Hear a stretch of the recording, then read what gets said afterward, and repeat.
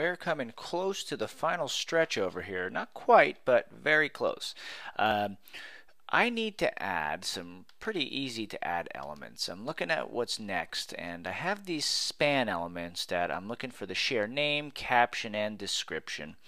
And that I could easily do, because all of this, when I look at my data source, is right there for me. I mean, I have the name of the share, I have the caption, and I have the description. Okay, well, let's rip right through it. Let me start with the first element. I'm just going to copy the share name, and let me start with my templating. I'm going to go plus and then single quotes and two quotes in between. And what's going to be dynamic in here? It's the actual stuff that's inside is dynamic stuff. So I'll take that out. I'll do quote, quote, and then two plus signs in there.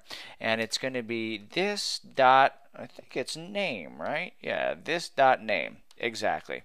Let me do a plus. I'm going to go bold here, and I'm just going to do it all before testing each one. Little crazy, but I'm living on the edge today. No, not really. I mean, this seems pretty straightforward, and I don't know. Hopefully, I don't have any issues. Okay, I take that, take out that middle part that's going to be dynamic, replace it with those two quotes around the other static HTML plus plus.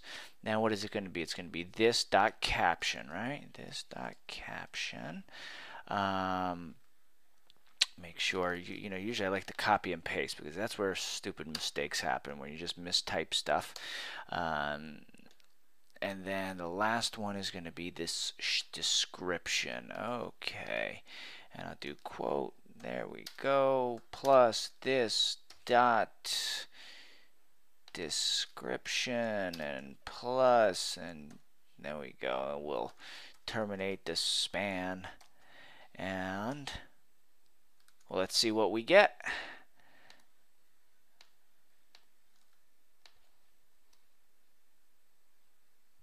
Cool. It doesn't look like much, but it's actually, we're getting all of it, because it's all coming on one line, right? Because it's a span element, so they're all inline elements. It's just coming down, but it's working, and so is the link to the thing that they're sharing. Now, I can't forget to actually add my terminating HTML declarations over here. So that's what I'm going to do.